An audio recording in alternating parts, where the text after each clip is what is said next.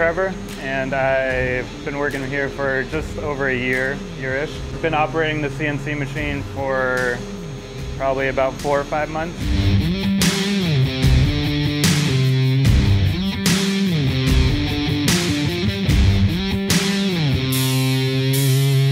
So yeah, I've been going to, it's called the Washington Polytechnic Institute I'm almost done actually, it'll be done in June.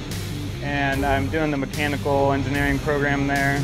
I enjoy running the CNC machine and operating the CNC machine to learn how to design parts in a more effective way. Just in the long run, learning how to operate the CNC machine is going to help me in designing anything.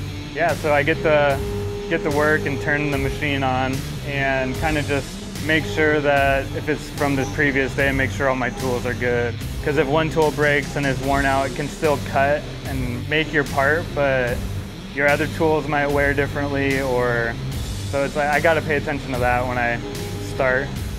Just to put together the design world in a computer to the machine world of the CNC machine, putting those two things together is what I enjoy doing. Like using the machine to make or prototype different ideas that we either are gonna make or different line jigs that we need to make, prototyping those and being able to make them in-house the same day or same week. It's satisfying.